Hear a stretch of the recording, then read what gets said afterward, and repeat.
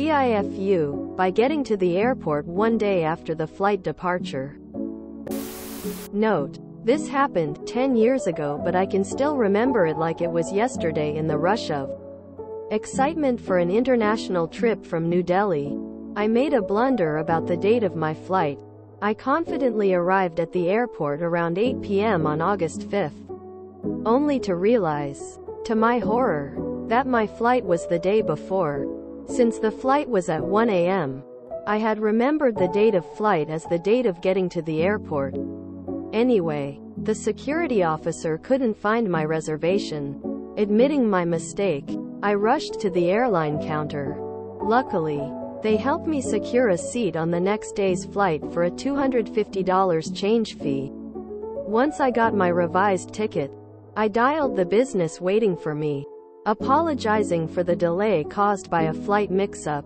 Lesson learned: always double-check dates. Boarding the next day, I was grateful for the chance to embark on the journey, now armed with a newfound sense of caution and a bit of embarrassment as a travel companion. TLDR: my excitement for an international trip turned into a frantic scramble when they arrived at the airport a day late, leading to a costly last-minute ticket change and apologies for a delayed arrival at their destination.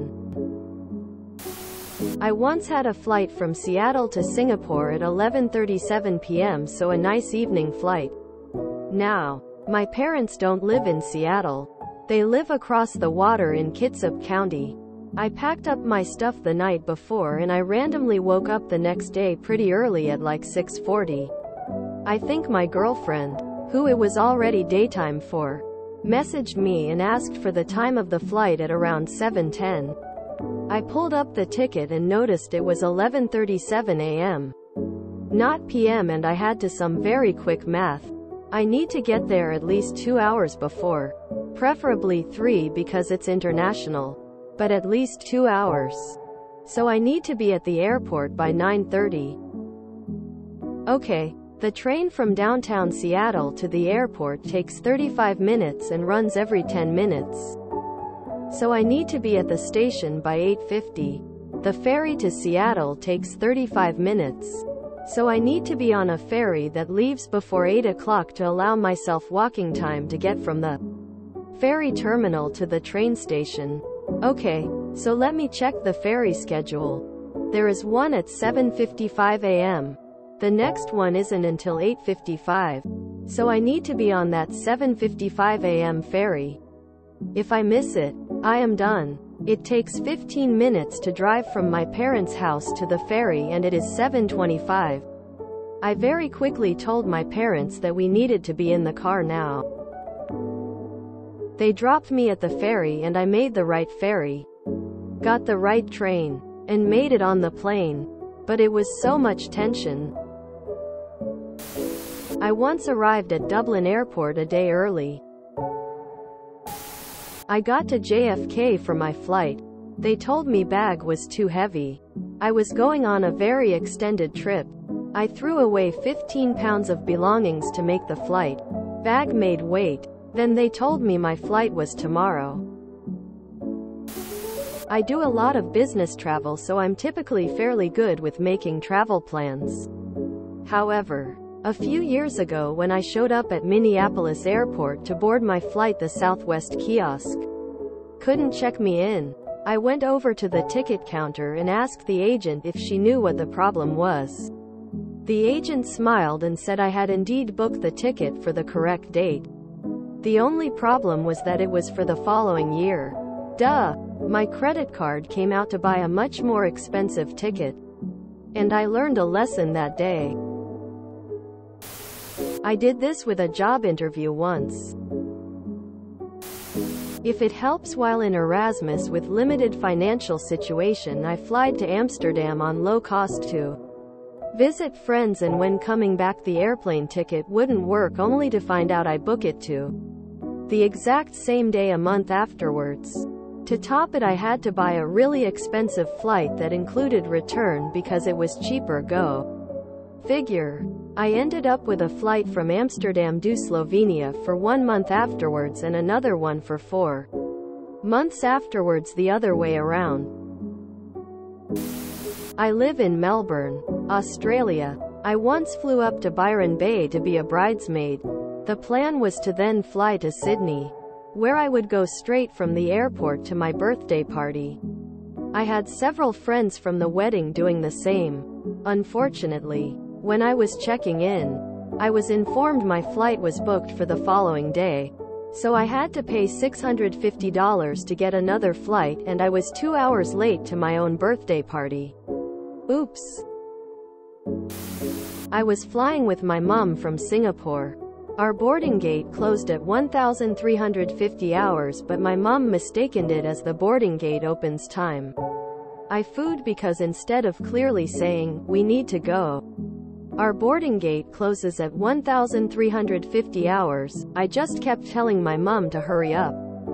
She got irritated with me because I was rushing her to eat her lunch, go to the bathroom, and filling up her bottle. After customs we got to the gate at 1349 hours, and she only realized her misunderstanding when the staff packed their things up and were saying over the walkie-talkies the last passengers had come through. I was extremely stressed because this was at the end of February 2020. My country was going to start blocking international flights or make you quarantine for 2 weeks. I didn't know if we could even get on another flight home at this stage. The work policies changed weekly, if not every second day. I work in a hospital. It was a big lesson in communication for me. If it's any consolation, I showed up at a hotel with a reservation 1 year into the future in Montana back in 2017. Woman facepalming. Was in NZ with 2 friends, and all 3 of us didn't realize our flight was taking off as we were driving back to Auckland. We even had a hotel for the night. Scrambled to get a new flight to Fiji the next day. Showed up for that and it was delayed. Ending up being delayed for days. They put us in a hotel.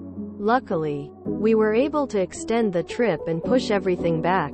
We also had to call airlines because since we missed that flight, they canceled our return trips back to the States. I had the sweetest woman from Qantas who said I would be charged $500, but the charge never came through and I made it home. A friend of mine planned this big trip to Europe with his girlfriend. The night they go to the airport, he notices his passport is expired. Not really that similar at all, but this reminded me of something. I had a short flight leaving at noon, so 10 a.m. should have been fine. This is not a huge airport, so actually 11 a.m. would usually be fine. 9 a.m. if you're the anxious type. I was there at 6 a.m. The lines, all of them every step of the way, were long. I had 0 hiccups like luggage weight issues or being picked for a random search or whatnot. They'd already started boarding by the time I made it through. Unsurprisingly, I think a lot of people didn't make the flight. Also, in the first line there was a woman of a similar age in front of me.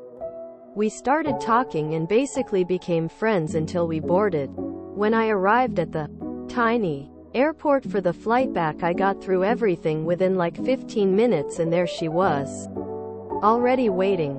We were the first people there and caught up until boarding started again. We never exchanged details, not even our names LMAO, and I've never seen her again. I booked a flight for my mill to visit us. The flight was at 2:30. Just before they left for the airport, I realized the flight time was 24 hours format, and it actually was 2:30 a.m. and not 2:30 in the afternoon. Luckily, we were able to book next day's 2:30 a.m. flight again. I was catching a train that was very tight, so I run up to the ticket window to ask what platform, given it was a big station. The lady at the counter told me the number and pointed. I can't remember what I asked, but I had another question and she just pointed again and said, "Run." I started running and jumped on as the train was already moving. Phew. Hi ChatGPT. If it makes you feel any better, we had family friends show up to my sister's wedding a week late. They joined in the celebration for quite a while before they realized they didn't know anybody who was there. If you enjoyed this video, please check out our playlists full of similar content. Epic Ericast is like doom scrolling for your ears. Please like, share, and subscribe.